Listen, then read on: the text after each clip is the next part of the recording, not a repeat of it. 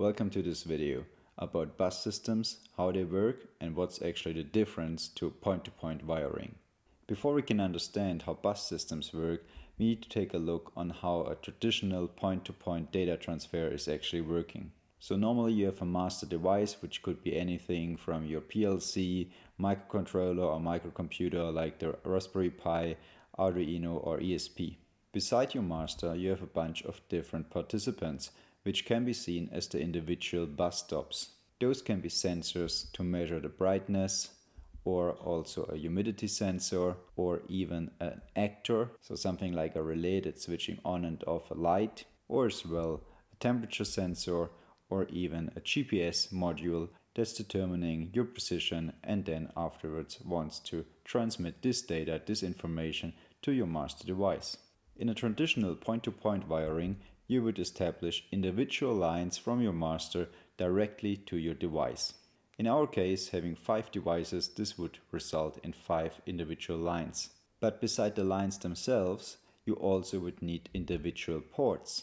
So each device has its individual line, which therefore requires its individual GPIO pin, so therefore we will consume at least 5 pins plus the accommodating ground pin. Once we want to request information from the individual devices, it's working pretty similar to individual transport. We need to talk to each device separately. So if we want to request information from all the devices, we need to run to each device separately, requesting the information, receiving the information, and then afterwards processing the information. So that's a point-to-point wiring in a nutshell. But let's get rid of all those lines, ports, and take a look on an alternative way to collect information, to collect data through a bus. So very similar to a public transport system, you have a bus starting from the main station, our master, and then afterwards going all around the town, stopping at each individual stop, collecting passengers, aka data, and afterwards returning to the main station.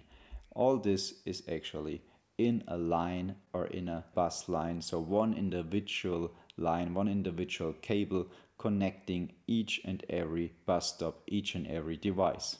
So by chaining all those devices together, we need only one wire, we need only one time to ports at the master device, which is normally more than one single port. To be fair, most of the buses use 2, 3 or even more individual ports to manage their communication, such as address lines, data lines and clock lines.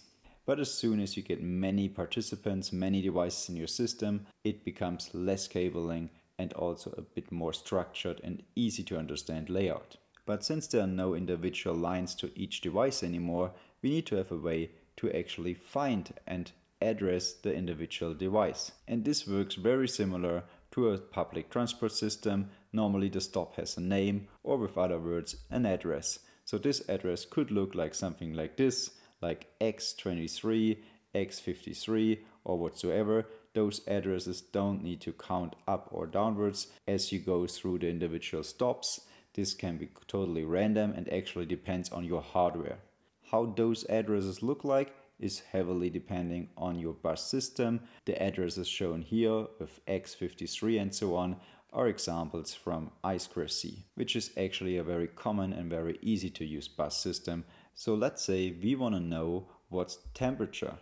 So we will start with our bus at the main station at our master device, and we will address the temperature sensor directly. So we will tell our bus to go right away to X62. So basically calling a specific sensor, a specific address.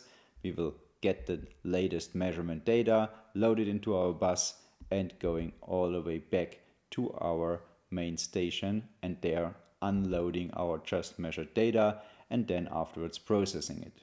The reason why I'm not closing the bus loop here is that this will heavily depend on your bus system.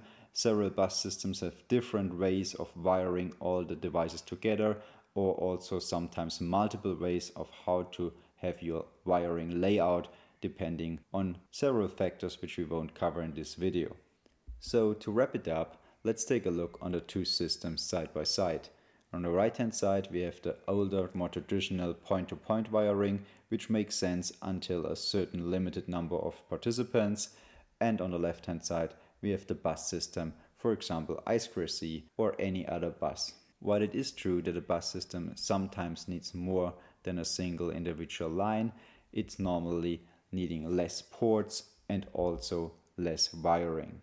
So a bus system is making sense if you have several participants, or also if your hardware is simply only providing a bus system like I2C, one wire bus or whatever, and not providing any analog or digital interface for point-to-point wiring. Mentioning one more hint here, in case your hardware has a fixed bus address and you want to use several of this specific hardware, you could always use the bus system also as a point-to-point wiring and actually running several bus lines in the same system, connecting one or several participants to each individual bus line. So if you want to go for point-to-point wiring for whatever reason, this is no reason for not using a bus system, even though you're losing all the benefits of actually using the bus system in the first place. If you want to learn more about individual bus systems, check out those videos here about SPI, I2C, pull up and pull down resistors, and all the other topics you need to work with bus systems. Thanks for watching. Make sure to be subscribed for more content around electronics and IoT. And if you have specific questions, or if you want to have an advanced video about bus systems in detail or a specific bus in detail, let me know down in the comments. Thanks for watching and see you next time.